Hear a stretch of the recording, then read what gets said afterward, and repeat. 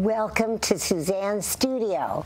I'm Suzanne Barnett, your host, and tonight I have two very accomplished, exciting people. My first guest is Dr.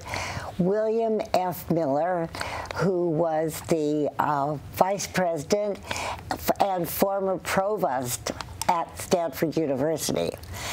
Bill has had such an exciting life, half of it being in academia and half as a professional businessman. I could spend the whole rest of the time telling you about Bill Miller. However, we also have another gorgeous, fabulous young lady, Pat Devaney, who formerly was the Associate Dean of Research at Stanford University. And not only that, but Pat received a very prestigious award that's only given to very special people who are either faculty or what are the other path? Staff or students? Staff, yeah. Anyway, it's called the Cuthbertson Award. Yeah. Thank you. Anyway, welcome both of you. And tonight we're going to talk about Burma, which is also called Myanmar. Yeah. Myanmar. Why did they change the name? It was changed after, during the British occupation, which was from the late 1800s until 1957, 58, I believe. They called it Burma because that was the largest population and the dominant culture in Burma, so they called it Burma. Then after the independence, they wanted to be independent, so they called it Myanmar, and I don't know the origin of the term Myanmar. But originally, it was a group of 7 different countries and 7 regions, and Burma happened to be the largest region. So in 1828, when the British occupied that whole area, they consolidated all those areas and states, and they just called it all Burma. So there's still an ongoing war that's gone on more than 100 years in the northern states because they didn't want to be part of this country, and they're still fighting for their independence in 2 of the states up north. So Myanmar is a less loaded term than Burma is for the other states. Oh, I see. Now, why in the world? Well, Suzanne, first I just want to say thank you for inviting us to your studio. You're so welcome. Because I know that this provides so much information to this community, and it's a great service that you do. Thank you. And you're a wonderful interviewer. Oh, that makes it easy for us. But I also just comment in the background, we see running some pictures, which were Pat's and my pictures that we took while we were visiting there. And she's a good photographer, and I guess I'm a good photographer, not a great photographer, but they're good enough for the show. Well, I'm just so pleased you're here. And Bill, I interviewed you a few months ago, and we didn't talk about Burma, but I just want to tell the audience that in all my years' experience of interviewing, I don't think I have ever interviewed a person that has done all of the things that you've done, and you're still doing them. I'm still going. I know it. But I just want to ask you, why did you choose Burma? Well, it was the only Southeast Asian country that neither of us had visited before. We'd been all around it, China, India, Laos, Thailand, Cambodia, all that. The other country close is Bangladesh. I've never been to Bangladesh, but we'd never been there before, and it was an interesting time to go there, so we decided to go. And we were there last January, a year ago. We actually arrived before New Year's. We arrived I think on December 29th, but we spent the time there. So it was an interesting time to be there, and we were happy to do it. We've even talked about going back. Is that right, Pat? Would you like to go back also? I would, because when we got there, it was just about the time of an election, and it was the first free election they've had in 50 years. And so the party of the Liberal Party, that it was headed up by Aung San Suu Kyi's, I can't say her name right, party, won. And so just now her party has taken over, and we're hoping to see a lot of the restrictions and the oppression lifted because of her election, or her party's election. She was the one who won the Nobel Peace Prize after 14 years of house arrest. Oh, really? Yeah. And as of yesterday, she has just taken over, right? Well, her party is. They won't allow her to be president, but they, yes. Yeah. So let's start. Where do you want to start? Well, I might comment about why we did go, and I think I've said a little bit about that already, because we anticipated it to be an interesting time, and it was a nice time of the year to go, incidentally, because some of the year they have these heavy monsoons, and oh my goodness, and it gets very hot. So we were there at a rather pleasant time, and we're able to arrange just our own private tour. We had a guide, our own guide, and we could go where we wanted. We would, she in the morning or the evening before, she'd say, well, what do we want to do tomorrow? We can do this, that. She gave us a lot of ideas, but we didn't have to go along with a tour, which was really quite nice. So you got to meet a lot of the villagers? Yes, indeed. Yeah, what was that like? Well, that was for me, one of the more enjoyable parts, because you can see a lot of pagodas. There are a lot of pagodas in the background pictures, but there are a lot of pagodas and stupas, and you see that. Not often do you get to walk out in the villages, and so our guide would take us out into the villages, and we would talk to the people, see how they lived, how they worked, what they were doing. And could they speak English?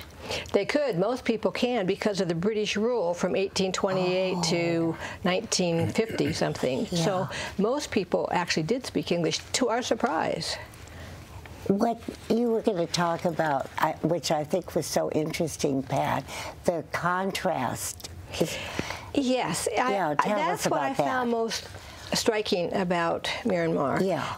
It's probably the most Buddhist country in the world, and you could really feel the tranquility and the sweetness of the people. They have a lot of feral dogs and cats, and lots of children who are in nunneries or monasteries, which I think are actually more like orphanages, but they have to beg for their food. You know, they all have to beg for the food.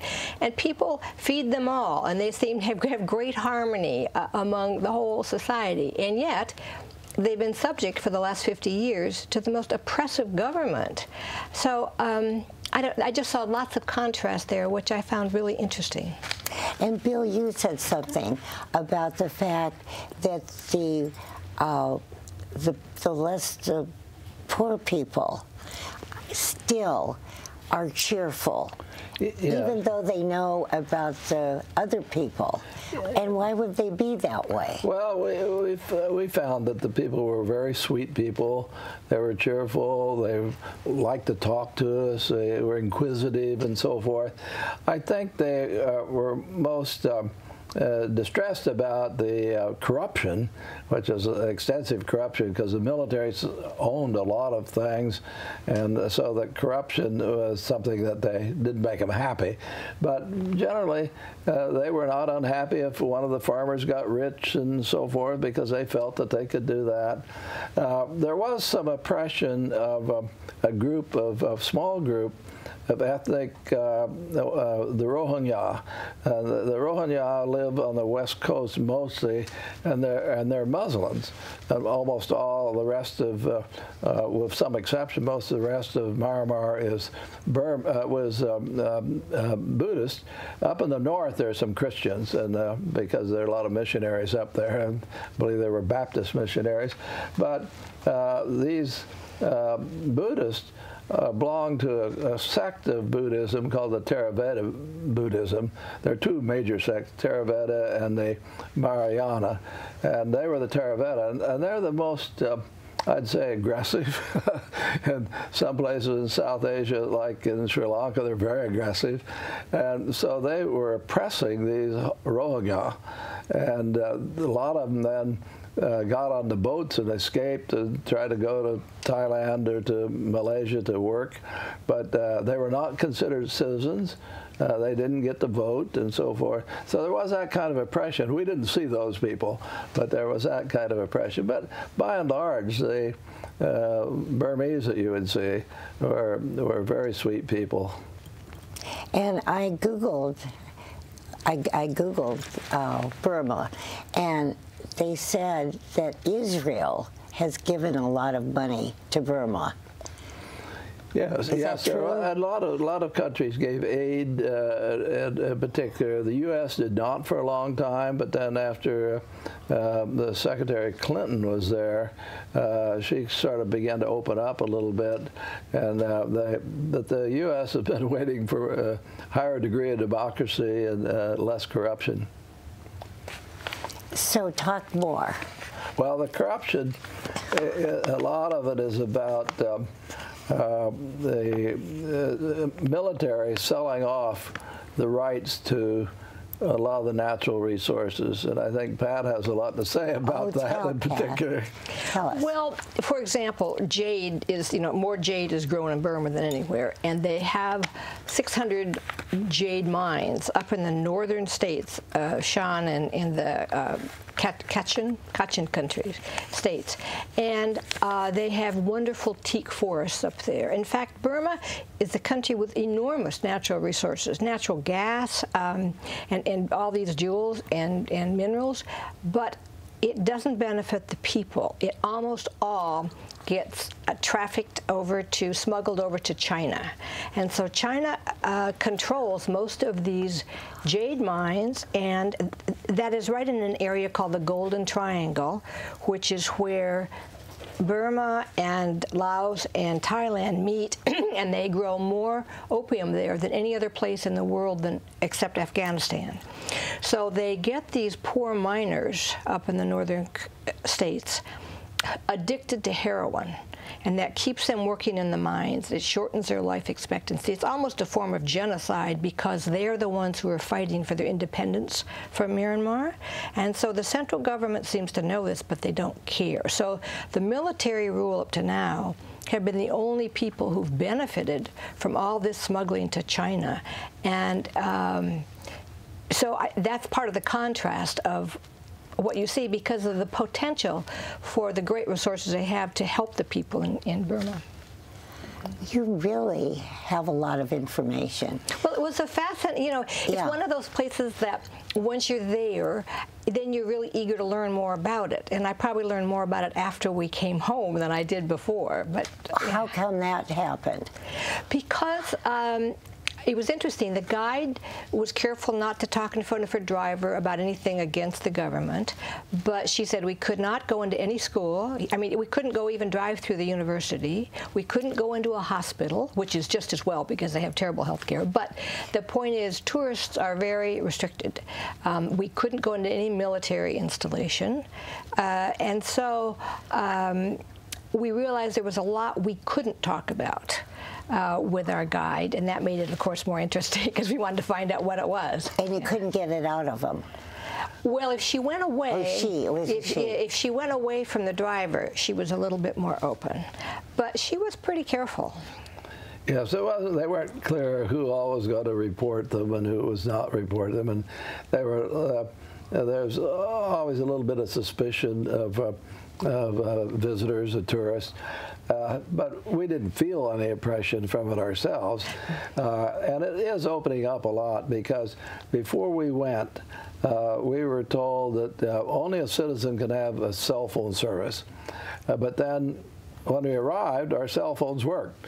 Apparently they had opened that up, and so I have an AT&T phone, and AT&T has a rate for Burma or for Myanmar, and so that's opening up. It's fostering a lot of communication, and the communication is pretty good there. One of the places that we visited was at one of the villages. We came upon a silversmith and he was working in his yard. His home was behind him, so his home and his shop were the same. He invited us into his home, and the family spoke to us. Some of them spoke a little English, but our guide would help us with that. But what we saw there was interesting. They had electricity, they had running water, they had television, they had the internet connection, and one of the young men there was studying his homework on the internet. So that kind of communication opens up the country. Oh, absolutely. And when I think about it, but I'm not that well informed, I would think that it was all villages, no big buildings and, you know, fancy schmancy hotels. Listen, there we were on the airplane, this little rickety airplane, going from Mandalay to Inle Lake. And we drove over this teak forest, and it was like the most remote place I've probably ever been, and the plane was going like that. And I thought, you know, if we crashed here, nobody would find us for weeks, right? And we get there, and I see the most beautiful hotel I have ever seen, the Orium Resort and Spa, made out of teak, and it was just spectacularly beautiful. So it was just another one of the contrasts that we saw there. You know, very high end, and you know. But, you know, psychologically speaking, I wonder, though, and I still can't get over what we were talking about, that here are these poor people who hardly have anything, and then they become familiarized with this, you know, opulence. I mean, how would they feel? They only have a 4% unemployment rate, which is actually better than ours. And they, I think, have a real sense of anticipation about the future. They're not fatalistic about this is going to be it. They're very industrious people. They're happy, but they're still achievement-oriented. And I think they see that Sui Kay is going to really, she's just their savior. You know, they just believe she's going to help them so much. And I think that they have great hope that it is, and I think they were already starting to feel it open up. So didn't you get that feeling, Bill? Yes, I thought there was a lot of anticipation, and as I mentioned a little earlier, they weren't jealous of a wealthy farmer. Because they felt that that farmer, you know, worked hard and done that, and they had that opportunity themselves, and so they do have opportunity there. But you do see the contrast. You see the poor villages, but you see some big, expensive, very expensive homes. The other thing that's interesting, we saw villagers who were traveling in little horse carts. Down at one of the hotels adjacent to it was a Mercedes sales room. So, and somebody's buying those cars.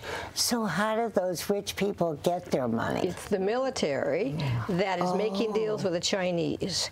And if you go past their homes, they're behind gates, and one of them had a beautiful garden and a huge rock, you know, as part of the kind of ornament in the garden made of jade.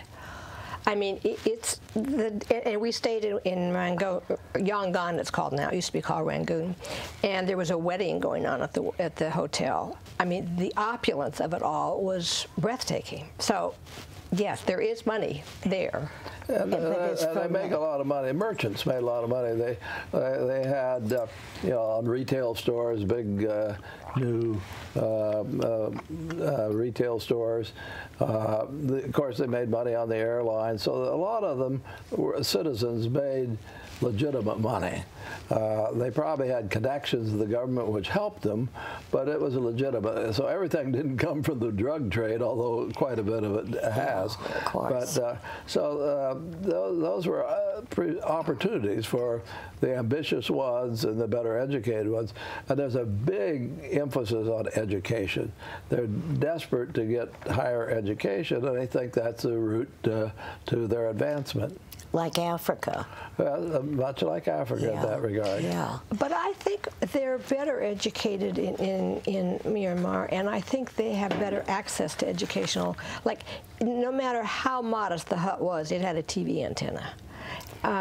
And you saw lots of cell phones. And I really do think these people expect to achieve like all their Asian neighbors have. Do you think it has anything to do with the religion, like Buddhism? I mean...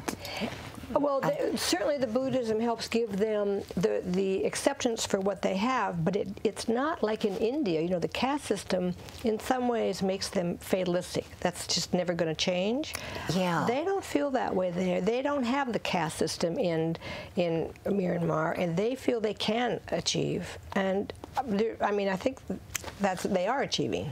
Yeah, I think that's a very good point. They don't feel that they're even though there are various minorities, they don't feel like they're a subjugated minority. They don't like the military corruption and that, but that is not a caste. There is not a caste system, strictly speaking, and so I think they feel that they can progress. Except for the northern states that still want they're still fighting for their independence. Yeah. There is discrimination, and there are some real issues. Which states are those, Pat? Shan and Kachin.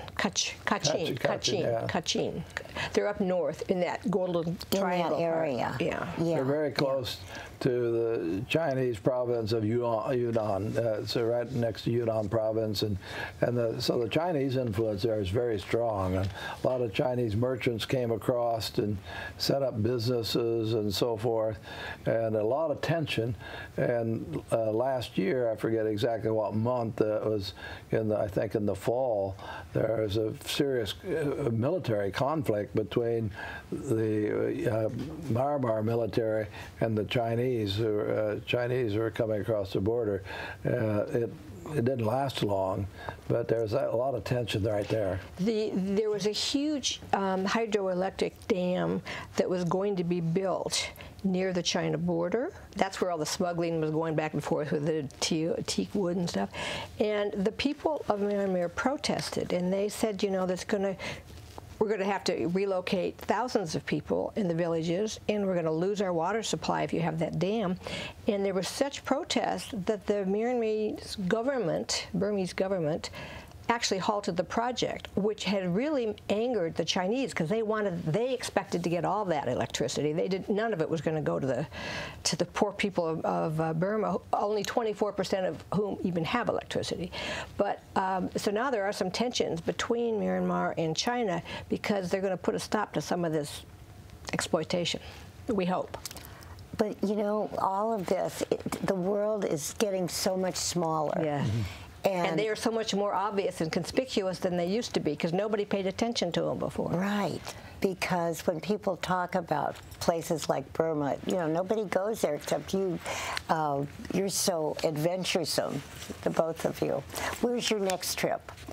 We were planning. We haven't organized it yet to go to Bali in late.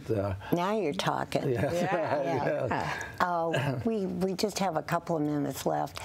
Pat, what did you buy there? That's what I'm interested in, shopping.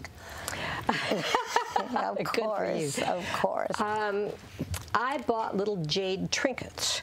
Not knowing that people were dying in the mines for these things, but we went to this gem museum where they had incredible, beautiful jade, and I learned all about the different qualities of jade and what makes it valuable and that sort of thing. Yeah. So in the little street vendors, they had lots of little jade, little necklaces and keychains and stuff, so I bought some of that stuff. I thought on the show, because I heard about jade, that you were going to be just dripping with jade all over. Well, you know, I would have because I bought lots of jade before I went, but then I found out how the people suffer to get it, that kind of, it makes me, you know, like it a little bit less. Yeah, it's like becoming a vegetarian, you know, when you think about the animals, right? Well, I bought a whole Burmese outfit. I had the longi, which is kind of the long skirt that you have, and then a shirt that you wear over it. I was tempted to wear it tonight, but I didn't. Wish you had. We'll do another show. I think that one of those pictures on there is a picture of him in it. And me in one, too. They show me in it, yeah. What a wonderful trip. It's so fabulous for me to know people like you, because I get these vicarious emotions and feelings, really, because it's so hard to travel. It's a wonderful place. It would be great to go. You would love it. Oh, I It has would. it has a quite interesting history. The settlements there were long before Christ. I mean, there was early settlements there, and it's a civilization that grew up there, somewhat isolated, but it's close to the Thai and so forth. And at one time, they had a very strong military that they were. Invaded Thailand and occupied a large part of Thailand. When I'd visited Thailand, they used to talk about the bad Burmese who had been occupying there. So that was quite an interesting history. And there are more than 1 million pagodas, literally. A million? 1 million. That's what they said. Pagodas. Every place you go, the hillside is lined with pagodas of all sizes.